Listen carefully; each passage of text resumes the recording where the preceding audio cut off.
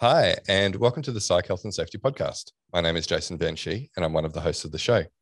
The aim of the podcast is to rapidly increase the knowledge and application of psychological health and safety in workplaces worldwide. To help with this, we have regular guests from around the world who are leading the way in this important area. But before I introduce our guest and topic for today, allow me to introduce my co-host, Joelle Mitchell. How today, Joelle? Refreshed after the Easter weekend. Yeah, we're recording on the Tuesday. We've just come off 4 days of not doing a lot besides eating chocolates and Easter buns. Yeah. Well, we went down to my dad's place for the weekend. So a bit of a road trip and horrible traffic on the way home. Yeah, that's the case in Perth. Yeah. Yeah, this was like worse than I think I've ever seen it. So yeah. Okay. Yeah.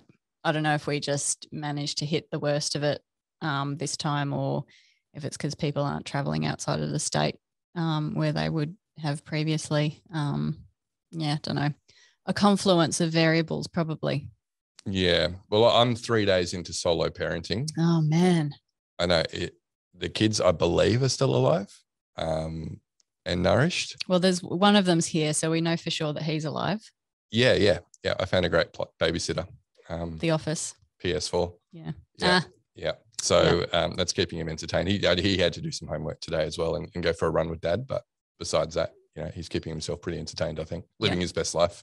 Oh, why not? It's school holidays. It's for doing stuff like that. Yeah, you got to be a kid, right? Yep. Yeah.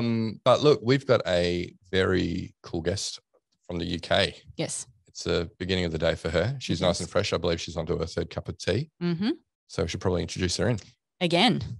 Yeah. Oh, you've just given it away, Joel. Well, no, I don't think that's given it away. Okay. Well, look, she is the second person to appear for a second time as a solo guest on the podcast. She's a chartered psychologist with over 2 decades of experience. She is an autistic ADHD woman whose current work focuses on both psych health and safety and diversity and inclusion, which makes her the perfect person to talk to on today's topic. Welcome back to the podcast, Dr. Jacqui Wilmshurst. Thank you, and hello. Great to be back. And it's great to have you back on. Now, you were one of the esteemed few that made it on our Christmas replay list, Jacqui. So much did we love the conversation that we had with you on that podcast episode. So it is great to come have you back and talk about a different topic today. It's really, really good to be back. So our normal 2 questions, Jacqui, before we get into it. What podcasts are you listening to at the moment? See, this will be topical a little bit later on around neurodiversity, in that I'm not much of a listener. I like to read.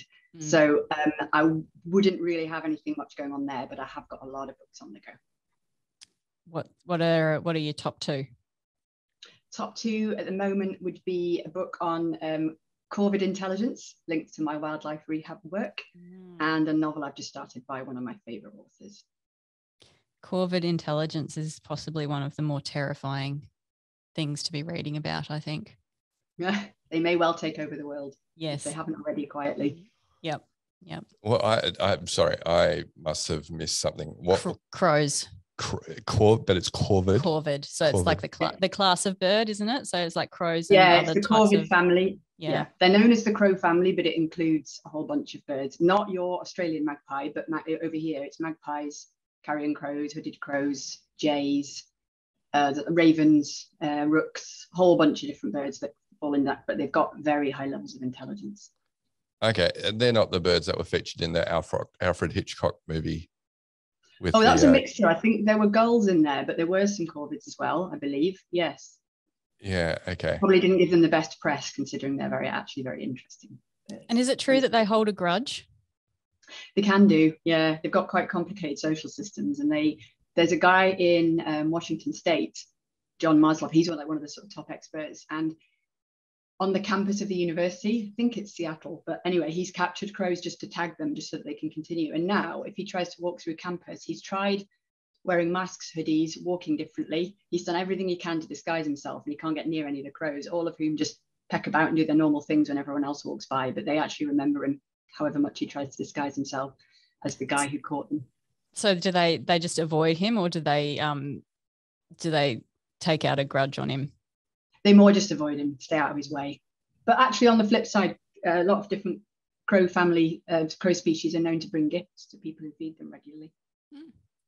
I had a bird that was regularly sweeping me when I was walking around the oval after my back operation. Yeah, I took a video because it was that reliable that this bird would sweep me. I started taking like selfie video, and I could see the bird. Yeah. Yes. Australian magpies are demon but birds. It wasn't a magpie. It was like what are those other ones? The mudlark. I've got no idea. I'm really not an ornithologist at all. Yeah. It's usually just in nesting season where if you walk through their territory, they're just sort of warning you off. But no, they it didn't attack everyone that went past, but it attacked me very reliably. Yeah. What you should have done is just bring like a handful of dog kibble. Yeah. If you feed them, then they decide that you're okay. Yeah. It was more fun to let it sweep me. I was wearing a hat. You were. Yeah. It was okay. All right. As interesting as that is, that's not what we're here to talk about. So Jacqui, last time you were on, we were talking about content moderation, but this time we're talking about neurodiversity. So can you tell us what led you into that field as part of your professional practice? Yes. So, a couple of different strands, actually. When I was in the military, one of my main jobs was education. And I got very, very interested in what's now known as learning differences. It used to be talked about as learning difficulties, but broadly, actually, mainly dyslexia. And I was working with a whole load of people, mainly men who had joined the military, a lot of whom hadn't had the best experience in school, ended up in the military, ended up really successful, and then they were back on an education course. And I got very interested in how bright many of these guys were, but not finding some of the educational stuff easy. And it led me into a strong interest in dyslexia. And I got involved with Sheffield University here in the UK looking at adult dyslexia. And I did used to run assessments and also get involved in some of the research on if people haven't been diagnosed in childhood, how does it end up showing itself? Just a whole bunch of things I could talk about. But I just naturally had a strong interest. I knew I wasn't personally dyslexic, but I had intuitively a really strong interest in the idea of these learning differently. Alongside that, I'd always known right from childhood and school that I just often the way I think about things and learn things and do things is not kind of the norm. I'll come back to what we know what the norm, not the norm meaning free of any value judgment that normal's best, but just the statistical norm is in that the way schools are designed and workplaces. I've often found myself really challenged. And that ultimately led to a lot of reflection. And I took a bit of a sabbatical a few years ago. I went around Europe in a motorhome, thought a lot, read a lot. And it was just around the same time that more was coming out in terms of blogs, articles, experiences around particularly women who are, and I know you're going to ask for neurodivergent, but more things I could recognize, because what the reading I'd been doing previous to that was all centered, because of the way the research has been done, centered on boys and men. And I just wasn't reading anything that was really reflective of me. And suddenly I was recognizing things, and that then led me to decide to go for an assessment and ultimately a diagnosis. And therefore that then brought those different things together. And there's also a very strong link with psychological health and safety, which is probably fairly apparent, but I'm happy to say more later. So really all of those different strands have come together such that I do the work, particularly around, psychological health and safety at a strategic level and all the things I talked about before. But neurodiversity has come in as a very strong strand, both within that and alongside it. And obviously it's something that I care very deeply about personally. Yeah, and having personal experience always helps when you're doing this kind of work. So, Jacqui, there is a lot to explore in this area, but before we get into some of the practicalities, can you explain to our listeners what the word neurodiversity means? Yes. So this word was originally coined by someone called Judy Singer, who's Australian. Actually, she's an autistic woman who has a sociology background, and it was in the mid-90s, and she was doing a thesis. In a nutshell, she was wanting to get a little bit past the idea that these differences are all somehow psychiatric disorders, problems, pathologies. And in studying it, part of what she was looking at was this idea that if we took it that this diversity is natural, she liked the idea of biodiversity representing ecosystems that when they're healthy, they have the full range of species, animal, plant, vertebrate, non-vertebrate, they have the whole lot. And that the greater that diversity for that ecosystem, the more healthy the ecosystem is, and that every species is supposed to be there, and they've all got different niches and they've all got different needs and ways of living. So she came up with neurodiversity because she wanted to say, look, what if we saw this as a completely natural variation in the way that brains are wired? and that we need that diversity. It's what's made humans successful over the millennia. And so that was really her attempt to get the conversations going, but to get some of the thoughts around this to be different. And she's done a very good job of that. So her take on it back then was, it's essentially, it's a biological fact. And she said neuro because it is all around brain wiring. It's particularly around information processing and communication. There is more than that. It's not all about labels. It is about saying, you know, this diversity exists as a biological fact. How do we understand it better and harness it better? What's happened since then is there is now neurodiversity as essentially as a human rights movement, alongside a lot of the other groups of people who've needed to have their voices heard better, so and be included better in societies, cultures, care, workplaces, schools. So it's kind of two things at once, and it's important in a way because some people will identify more strongly with the human rights movement and become very strong activists in that, and others will be more just interested, not just academically, but just in this sort of fact, essentially, and what we do with it. Yeah, it's as a movement, it's definitely picking up a lot of steam. I even saw Richard Branson had petitioned LinkedIn to have dyslexic thinking as a skill that you could put on your LinkedIn profile. Yeah, there's a lot towards the idea of this.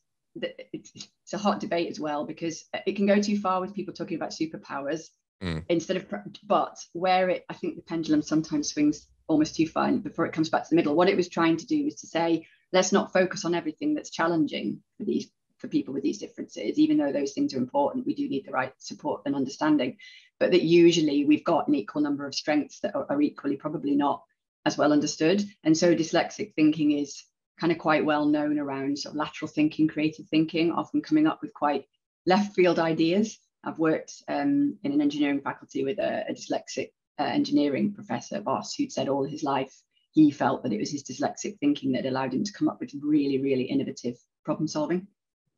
Yeah, it was funny because it did, knowing that you were coming on and talking to this topic today, we did talk a little bit about in the office, and it turns out that two of our creatives are actually dyslexic. So, you know, there you go, that more of that creative side of the brain coming out. Yeah, there's a lot of neuroscience that's still in the process of being understood better, but there's certainly plenty around, you know, the different hemispheres of the brain, and I'm left-handed as well, and there's a lot of stuff around the kind of way that the hemispheres of the brain talk to each other and how that can bring about quite a lot of differences. Yeah, no, really interesting. So given, you know, it's getting a lot more airtime, you would think that there's heaps of people have different examples of neurodivergence. What proportion of the population, though, are neurodivergent?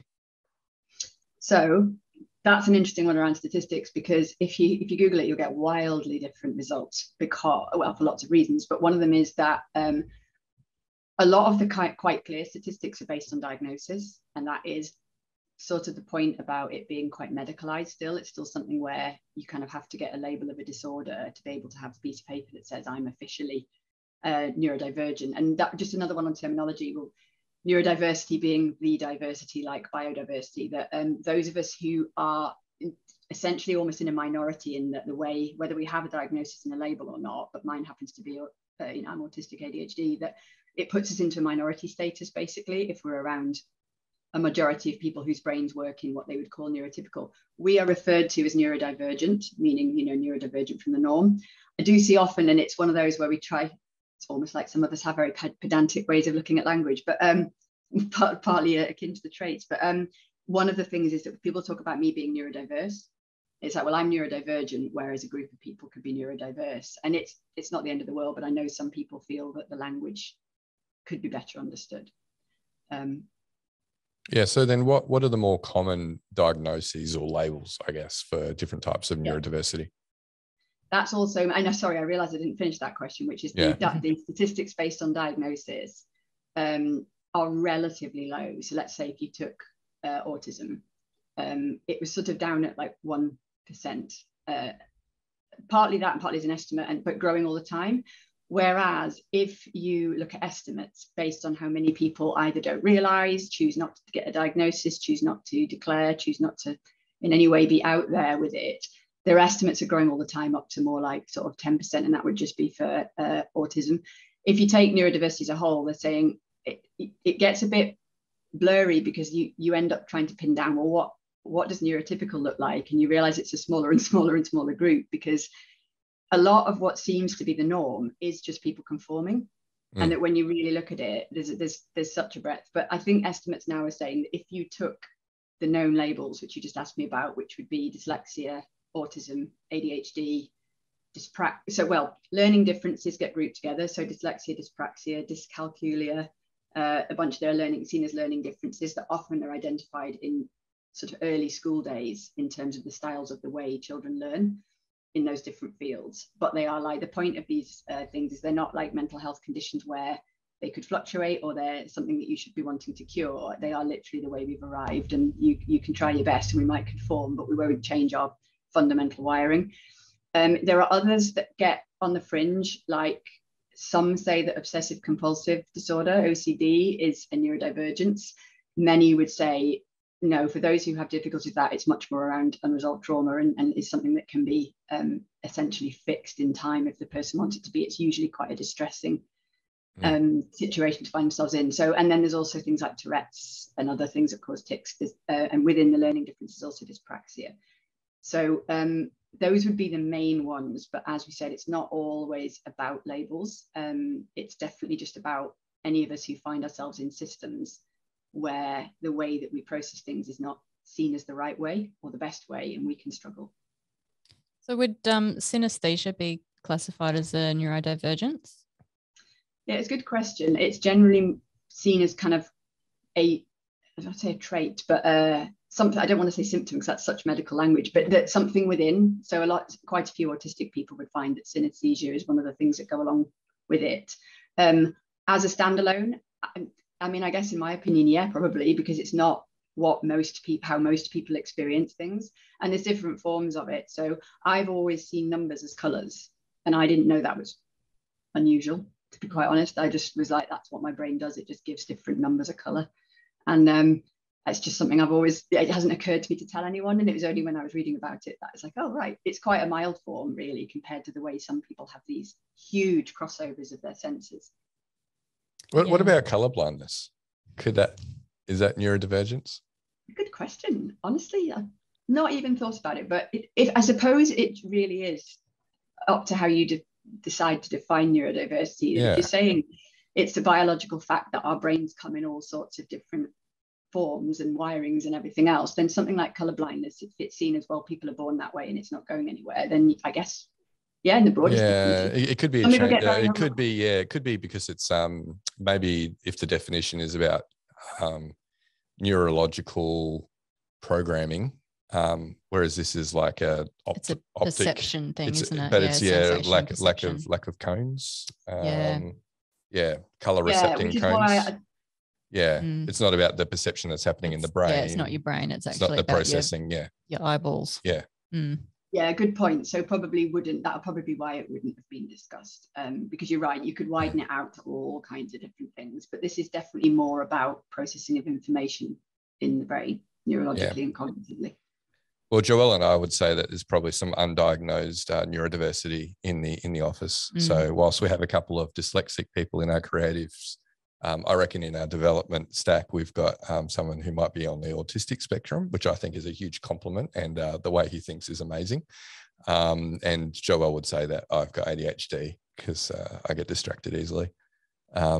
But I know one of the superpowers associated with ADHD, even though we're not using that term superpowers today, which is the hyperfocus, because my brother was diagnosed as an adult with ADHD. So he's done a lot of reading on it and loves that idea of hyperfocus. And he can sit at a poker table at the casino for 12 hours. So for someone for ADHD to be able to concentrate like that for that period of time, it's amazing. And I don't think there's anything wrong actually with using the term superpower, for yourself. If you feel that way, the reason I mentioned it earlier was that, especially for young people, is sometimes there is slightly undue pressure on them if they're struggling with, let's say, dyslexia, that they're supposed to find their superpowers. And they can end up really, really stressed by it, thinking, well, I know I struggle with these things and I'm perfectly fine at these things, but am I supposed to have something that I'm essentially gifted at? And it can sometimes cause people to feel almost like an extra deficit if they can't find it. But I think the term, when there are things that we feel we excel at, but I think it's just being careful how it's used, if anything. Yeah, because I imagine it could come across as quite patronizing as well from somebody who sits in that neurotypical space to then, refer to your superpowers. I think it's more that it can feel a bit, oh, bless you, you've got a wonky brain, but yeah, don't worry, we'll help you find aren't your you superpowers. great? Yeah. Yeah. We'll find how you're special. Yeah. Yeah. So would we say if we're looking at like from an employer's perspective, and obviously the whole DEI space is getting a lot more interest, and sort of businesses are looking for how they can do more in that area. Does neurodiversity fit within that? Yeah, absolutely. I think so. So at the moment, there's two main things in the whole. I know there's D and I, there's DEI, there's all sorts of different ways of looking at it. But if we're looking at diversity, meaning that in all the different ways we know about, humans are diverse creatures, and we know that often that diversity hasn't been captured well, that there's the kind of getting people in the door is where I'd put it. So if we're looking at neurodiversity at work, there's two major problems. One of them is not getting the full diversity through the door, often not intentional discrimination, just all sorts of ways in which it can be hiring practices, it can be with the way jobs are advertised, it could be the kind of impression the company gives. There are lots of things that stop a lot of us who are in what we would call neurominorities getting in the door in the first place, which is a huge loss for everybody. And there is a statistic about something like 80%. I know that the actual diagnosis of Asperger's syndrome is gone, and the idea of high functioning autism is gone, but certainly of those, the way it's looked at now is we can be autistic, we may or may not have learning disabilities that sit alongside that, and those learning disabilities can be what makes it very difficult for people to function and take care of themselves day by day. But being autistic in itself is this brain difference. So those of us who are autistic and absolutely fine to take care of ourselves, work, be out there in life, there's this which would have been the Asperger's diagnosis. There's this thing that gets thrown around a lot about 80% of Asperger's are not in work. And I think that's absolutely not the case. I think there are tons of us in work who just don't tell anyone that we're the way we are, or who are going undiagnosed. So I do think there's the whole getting employed. And then when those of us who are different do get employed, whether we disclose or we don't, the lack of inclusion can be clearly a huge problem that either means we don't stay in work, or we are just miserable and not very productive, and that costs us and the company. And then the huge overlap with psychological health and safety, of course, is that if you're not getting inclusion right, you are not a safe environment psychologically for a huge, potentially quite high percentage of your workforce. So there's the getting us in the door, and then there's the keeping us and looking after us properly.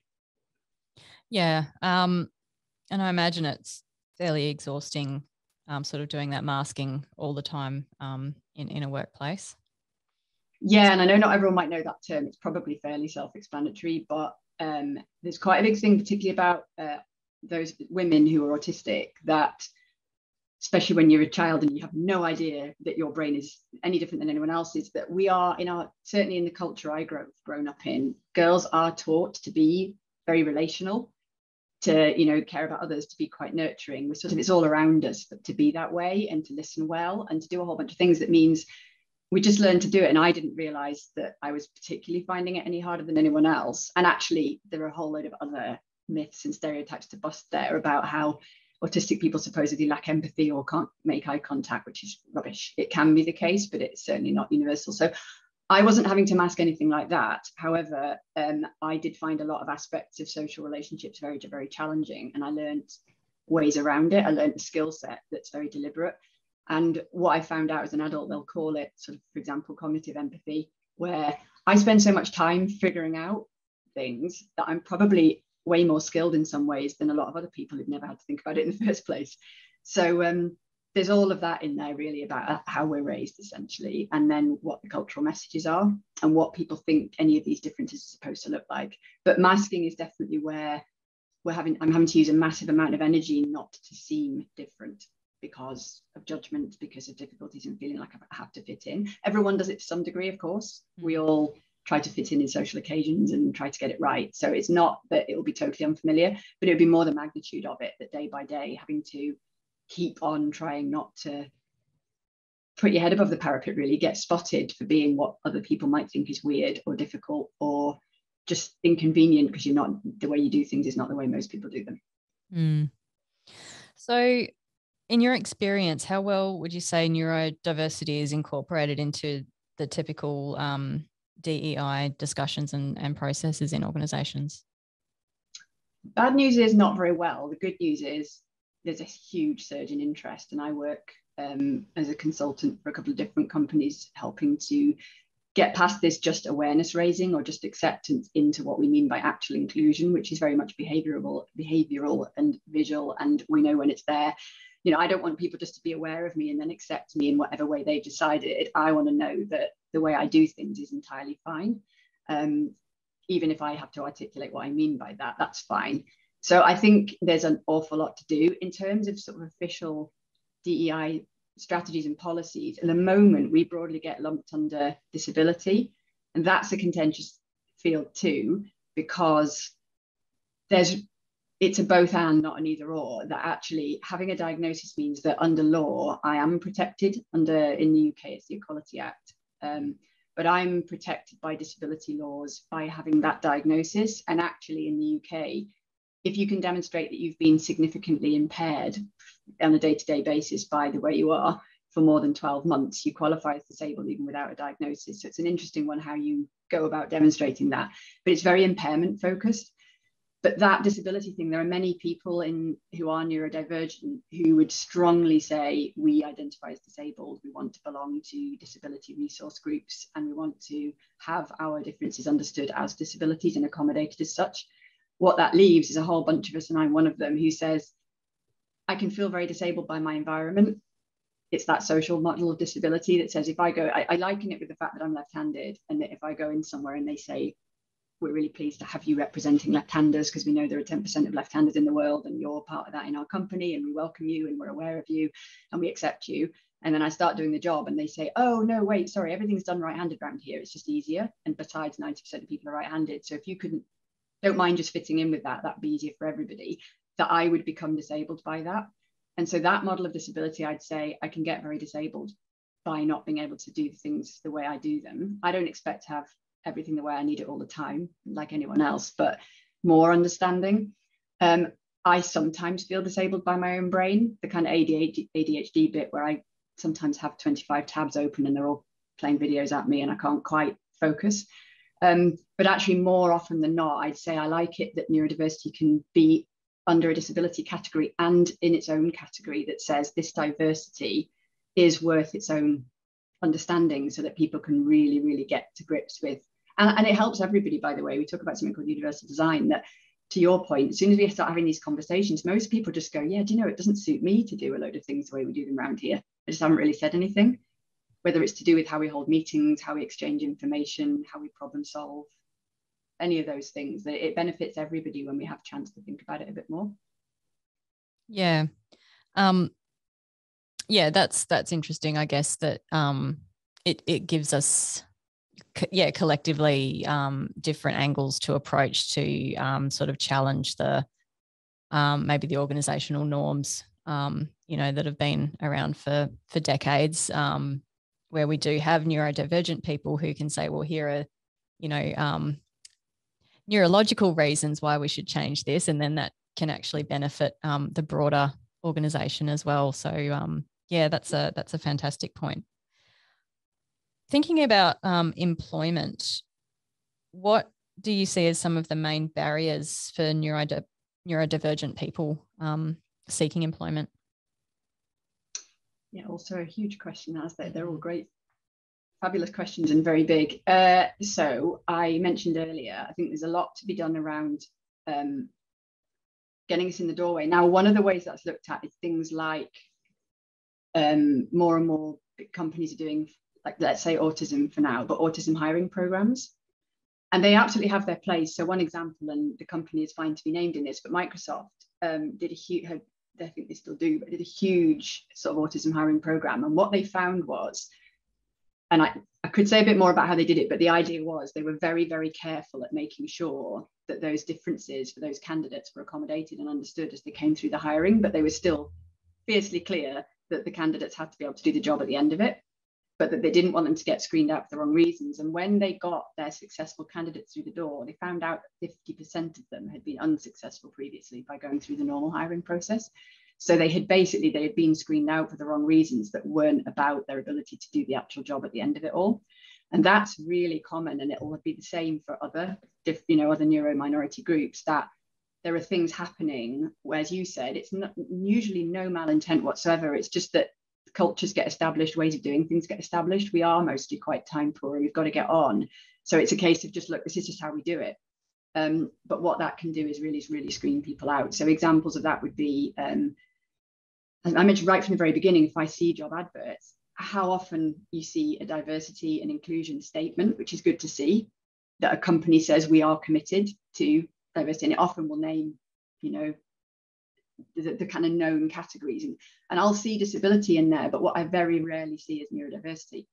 A company making that commitment and saying we've actually got it named here because we recognize the importance as a kind of moral obligation, but also because it's good for our business and we welcome all of these differences. So right from a job advert or a company's website, there's place to celebrate that. And then there's just a lot about job descriptions that can be, the classic. And I've worked a lot with HR teams just anyway on this, without specifically the neurodiversity focus, is that we know we do a lot of copying and pasting. I've been that hiring manager, and you're trying to get the right the right skill sets in. And you get the things like good communication skills and saying, well, what on earth does that mean? I mean, everybody's good at, non-verbal people can still be great communicators in a different way. And so it's like, I always want to be a bit of a pain and say, do you mean verbal? Do you mean written? If it is verbal, do you mean eloquence, succinctness? Yeah, it's a good point. Joelle can convey a lot with her looks. You always know what Joelle's thinking. You mean my facial expressions? Yeah. Yeah. Yeah, not like hairstyle or anything. Yeah, we use body language far more than realize, but this idea of just, you've got to come into a hiring process and demonstrate good communication skills, and think some of that will be in your application, some of that will be in your interviews, but some people will actually just stop. There's two things that go on. Either people with differences will screen ourselves out and just think, this doesn't feel right, and I don't think I'm going to meet those criteria. Or it's more that we might get screened out because differences are misunderstood. So a classic one, again, with autistic people in the hiring process can be eye contact or body language in the room, and being misunderstood as a lack of engagement, or just processing speeds and processing styles, that you might be trying to hire someone to do a highly technical job in which they'll spend the majority of the day not speaking to anyone as part of the job itself, and then require them to explain themselves in an interview and use verbal skills to explain a job that in the end isn't a verbal job at all. So there are loads of ways people get pushed out that way as well. And then there's other things around just the way hiring can be done. Is communication clear and timely in between interviews, or are you leaving people hanging? And some people's, the uncertainty, it can, again, a lot of this can happen to anyone, but what will happen with, again, as an autistic person, lack of information can send my brain into essentially almost a short circuit. It really is. I used to wonder why on earth that was happening to me, and now I've had to accept that it's not in my control. It's not really a psychological thing. It's quite physical. I can't explain it, and I can't at the time use rationale to say to myself, it's fine, you'll get the information when you get it. There's something that actually happens, and it turns out to be quite a well-known autistic trait, that lack of information can cause all sorts of problems. So there's just loads of ways in which things, the way things are done can trip us up, basically. But as I said before, if you advertise jobs very clearly and you make commitments to people and you communicate, there's nobody that loses out through that in the end. That's why they call it universal design. Yeah, thank you for that. That's some really interesting points there.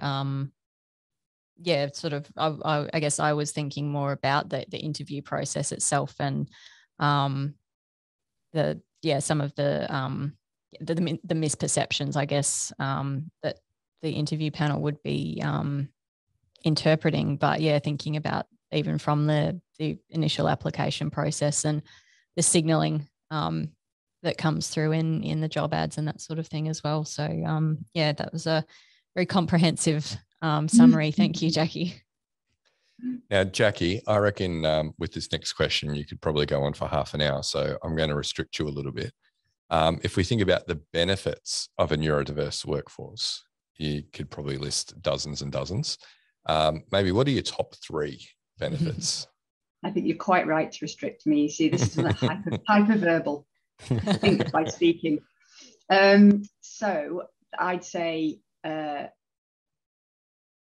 best for business, that if you recruit and make comfortable the most diverse range of thinking styles, you're going to get incredible innovation, incredible outputs, and incredibly successful business. And what's not to like? There is effort required to think differently, to look at things differently, for sure, in the short term, but that's just brilliant for business.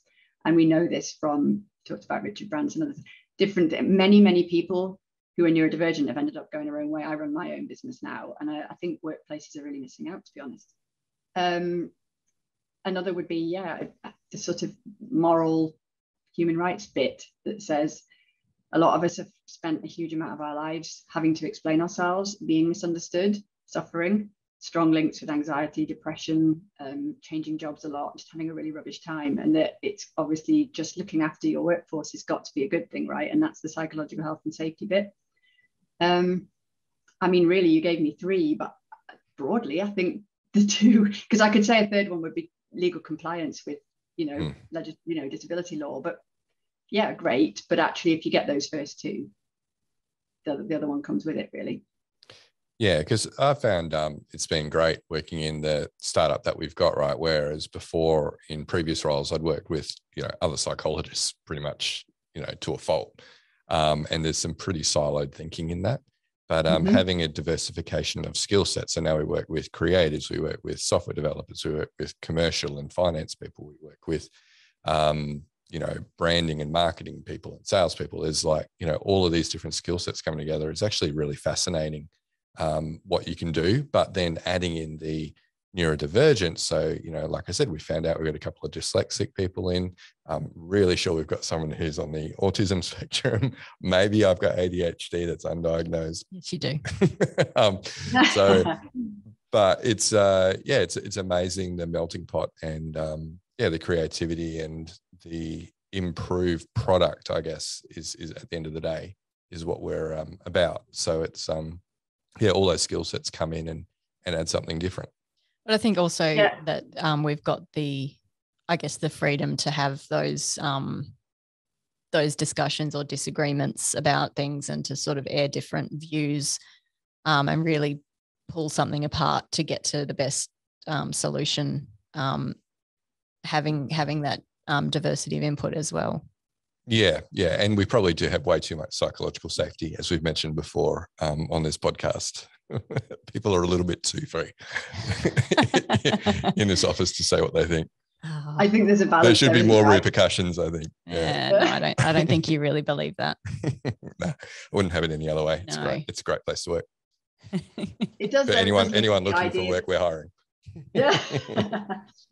It does link though with what I was saying earlier, that whilst it's really important that we do have good inclusion and we all do get to bring as much of our strengths and true selves as possible, I also point out, though, none of us get what we need all of what we need all of the time.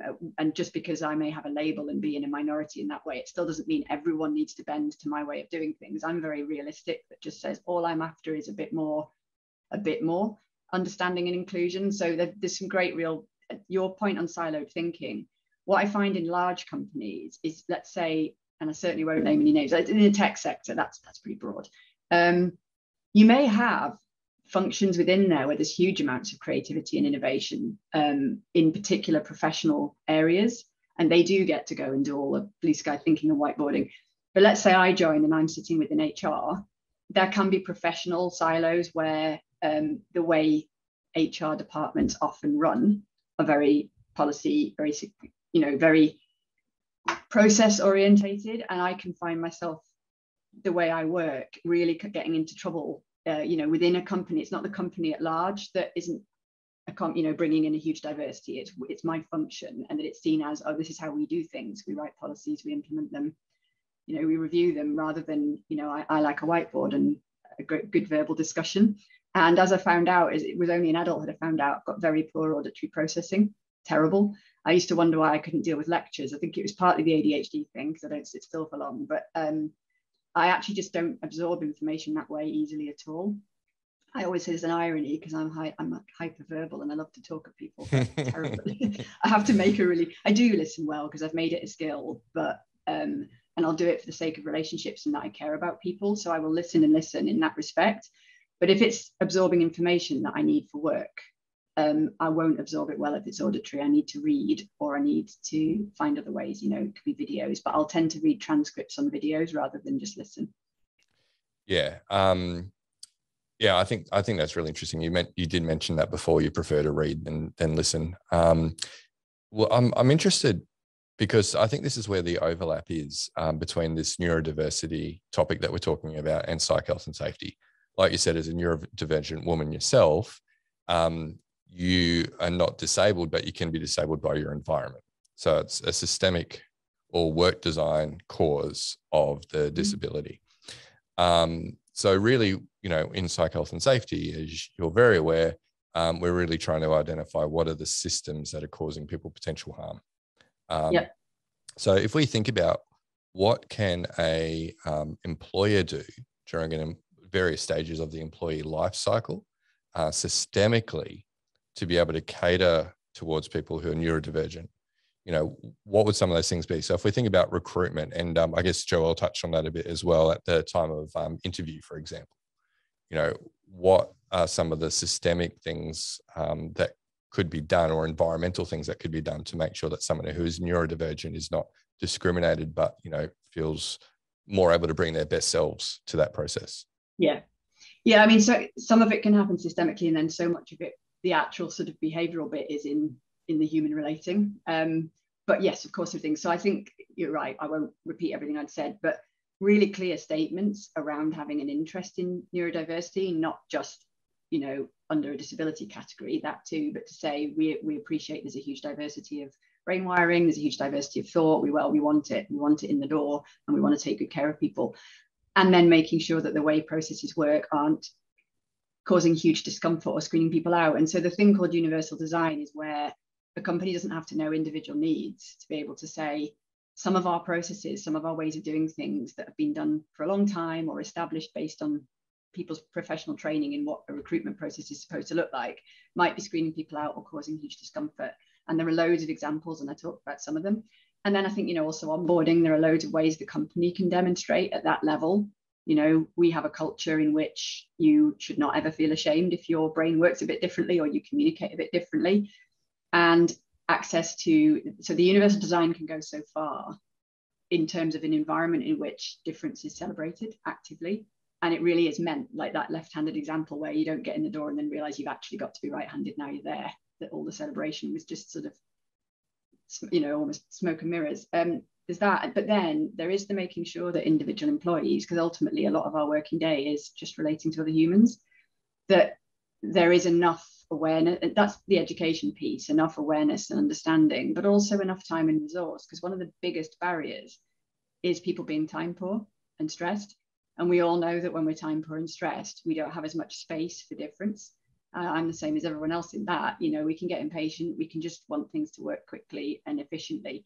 And I think a lot of businesses, there's a huge amount of pressure, particularly on managers, just to get things done. And not to have the space to actually take some interest. And I think that goes well beyond neurodiversity. A lot of managers are finding it increasingly difficult just to hear employees talk about challenges they're facing at home, all sorts of stuff you've probably talked about. So I think the systemic stuff is a lot of culture, about having the right processes in place, but a lot of it is individuals being able to be curious. The thing I say often is just being curious. So an example might be,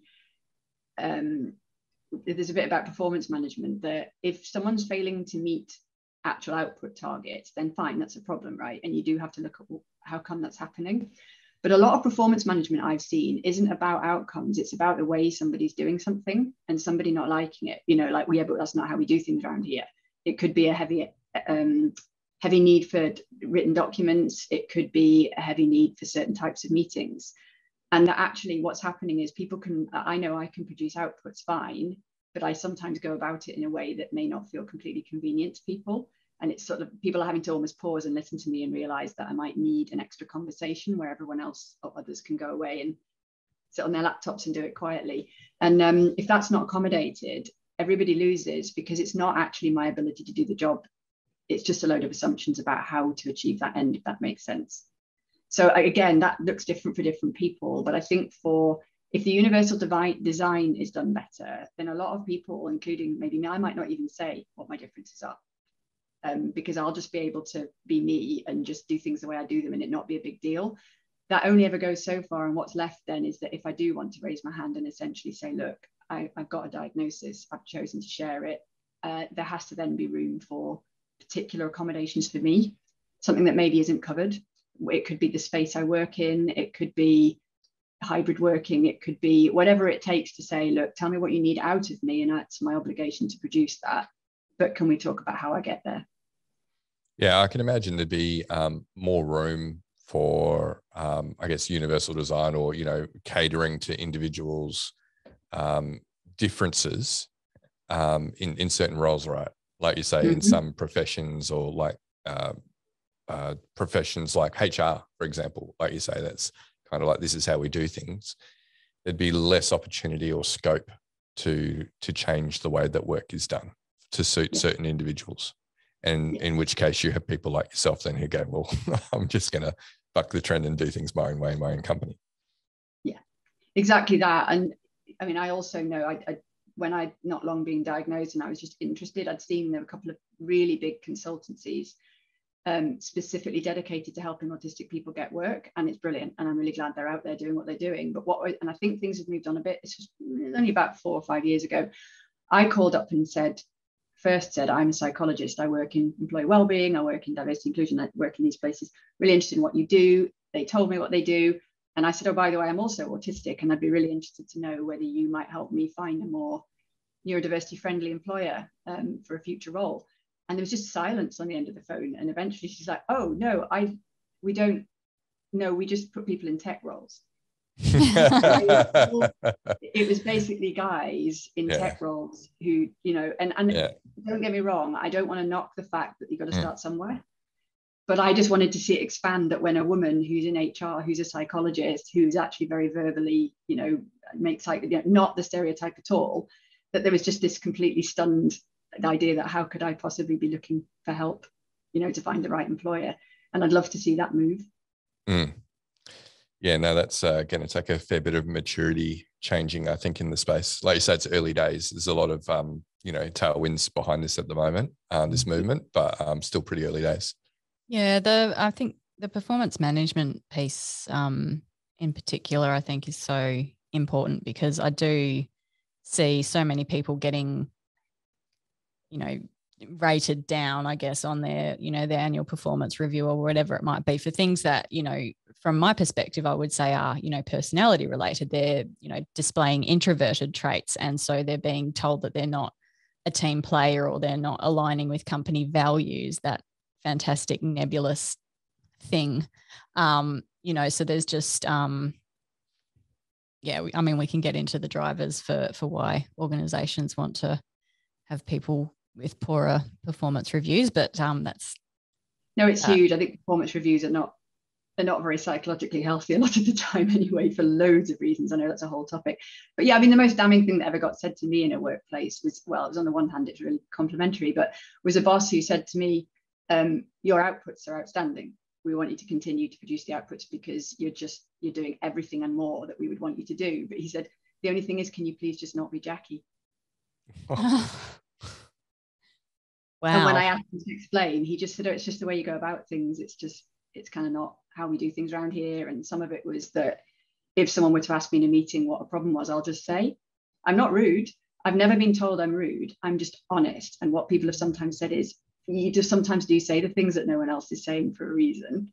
Maybe being Dutch is neurodiverse, because we have a tendency to say it how it is. We don't have much of a filter. That's my German friend said the same. They said you could just be German. It's cultural, for sure. And I certainly found that what I think is just a helpful thing to point out, because I don't mind the same back. I'm not particularly defensive. If someone says, you know, you talk loads, I'm like, yeah, I do. But if I'm pointing something out that I think needs to be said because we're getting stuck, it could be a cultural thing, it could be someone's behavior, I will always say it in what I feel is the most respectful way possible, but I will say it rather than leave it getting in the way and nobody being willing to say. And yes, you could argue that's an autistic trait, or all sorts of other things, but it's just that performance bit around, could you produce the outputs but not in the way you're doing it? And my answer at the time was no. Like, I can either produce the outputs broadly the way I am doing and have more support to be me, or you can ask me to conform and you won't be getting what you're getting out of me. So do you have, or what would be your top pieces of advice to share with organisations who are wanting to improve how they engage with neurodivergent employees? I would say, to start with, given that there will be way more neurodivergent people in the company than have ever declared it, some may not realise it, as you say, but there'll be plenty of people who either, whether with a diagnosis or not, know that the way their brain works is different. And I'd say the first thing any employer can do is just get really curious about who you've got. Create spaces, create channels, create ways to just say, who have we got here? You know, who thinks this way, who thinks, and there are lots of ways to do it without talking about diagnostic labels, as I said. How do people like to communicate? How do people like to process information? And it may be that a lot of people don't know, because we all know there probably isn't still enough, even general personal development. I know working in the mental health space, that anything that helps employees gain more self-awareness is always really well received, about the things that challenge us, the things that trip us up, the things that help us be better. And this is part of the same, really, that every single time I talk to people about their communication styles and preferences, I do see a light come on. And so, or, you know, one co-worker in a different company that I'd said about being a verbal communicator and just saying, after we've run a session, is it okay just to have a 5-minute verbal debrief? And also when we're planning, I can go through slides, I can put content, I can write documents, but I usually would say, is it okay if we just have a quick talk? Actually, you guys give me opportunities to talk before the podcast recording, but there are ways. And interestingly, in asking this of a sort of younger colleague, she said to me afterwards, I never realized I needed that. Now I've realized I do. And so she's found that she can ask for that elsewhere now and say, and not feel bad about it, just say, look, it may be that no one else needs this, but is it okay? So I think companies getting curious in creating spaces, and then probably helping a bit with what they mean by it, you know, to say, look, there are a whole bunch of different, there's so many resources available now to help start those conversations. And within teams, encouraging managers to find out, is the way that we're doing things working well enough for everyone? Do we have a bit of time to talk about how we exchange information, how we problem solve? Yeah, that's, I mean, you know, something like the example that you just gave then, that's not a big ask, you know, that's not a, I think, you know, organizations might think about, you know, accommodations for neurodivergent people and thinking about, you know, very big and complex types of changes that they need to make. Whereas something like that, you know, giving a member of your team the opportunity to have a verbal debrief, that's just such a simple thing that a manager can do.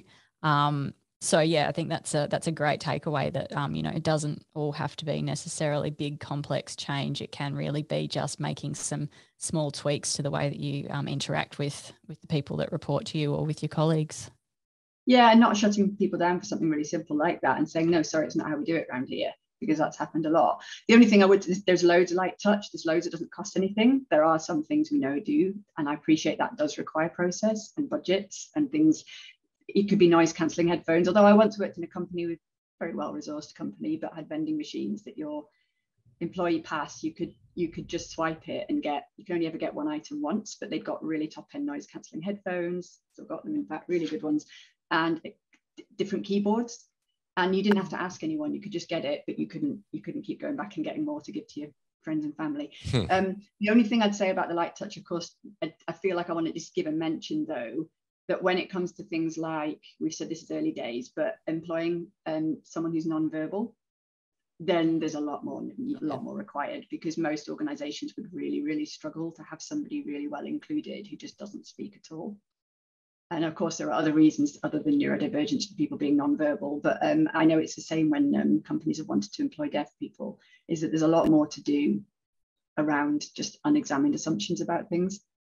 Yeah, for sure. I think we go pretty close. I think some of our devs would prefer to just communicate through Teams. That is like, we'll literally sit across the partition, but they'll just send me a Teams message. Yeah. And that's fine. Yeah. Whereas I usually throw things in your direction to get your attention. Literally. Yeah. Literally. Not heavy items. I'm glad to hear it. I mean, there was a tennis ball once, but that wasn't actually in your direction. That was near me, not at me. So, yeah, and it got your attention. So that was to cure me of hiccups, and unfortunately, it worked. But I heard a story that it didn't work, that you just didn't want to tell me.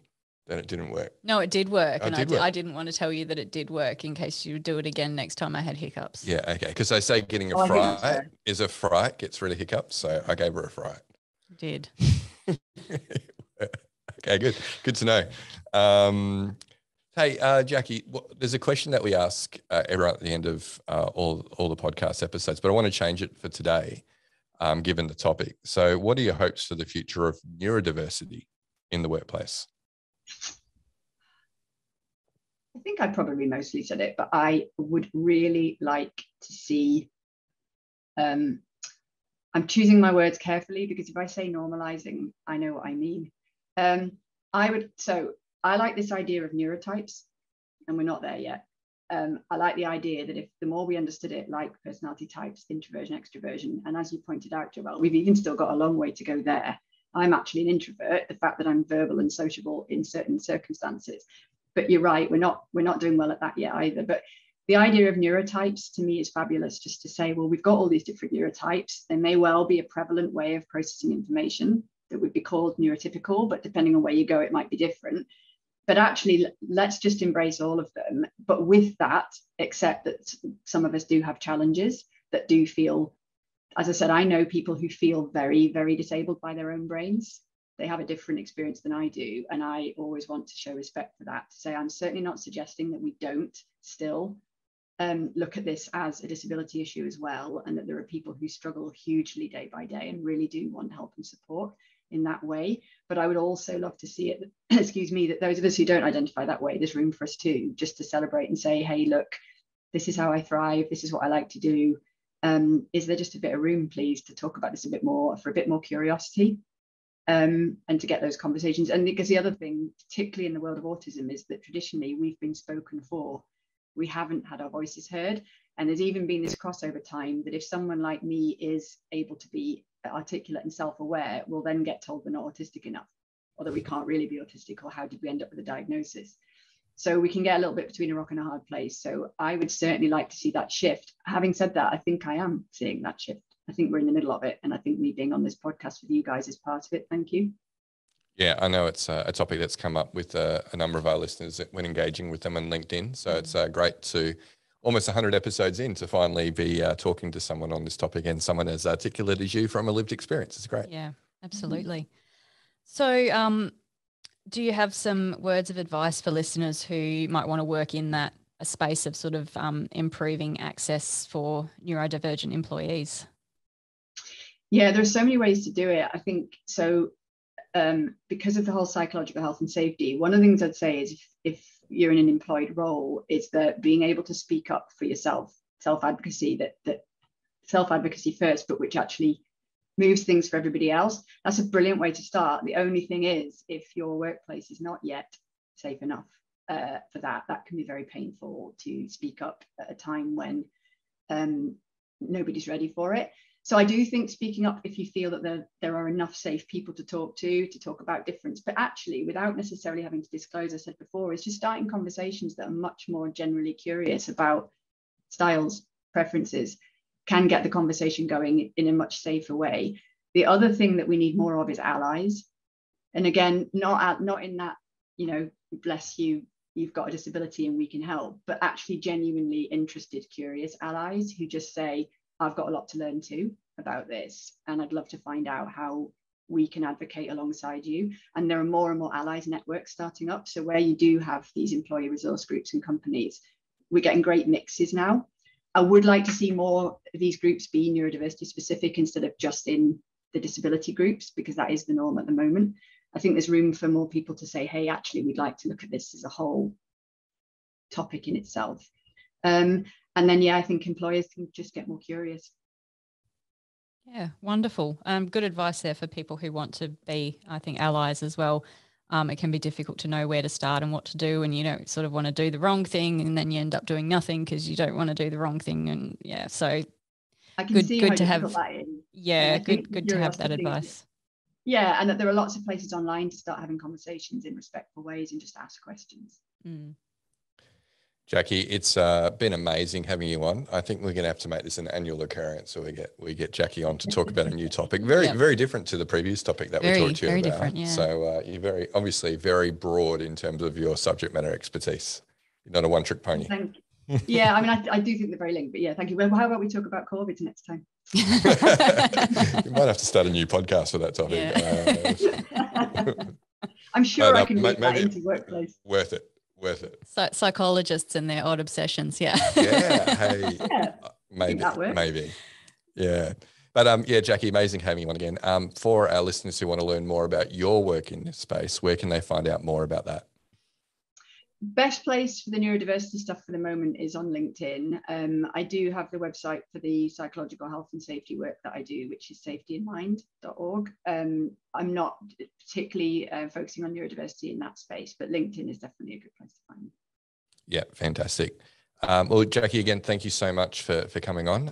We'll be in touch because we love chatting with you. And for our listeners, if you would like to be in touch with any of us through LinkedIn, direct messaging is fine. We will accept and converse with you. And particularly if you want to pick up on this topic, then definitely reach out to Jacqui. Because Joelle and I are not subject matter experts in this area. Not by any stretch of the imagination. So Jacqui is the one to talk to. Just for those who are interested, we do video these discussions that we have with our amazing guests, and we do put them on the Flourish DX YouTube page. So do check that out if you prefer video processing rather than audio processing. And we will also put in some of the great clips from today's episode onto the Flourish DX LinkedIn channel. For those of you who have a short attention span, we're catering to all sorts on the podcast. So thanks again to our listeners. Thanks again to Jacqui, and we will catch you next episode.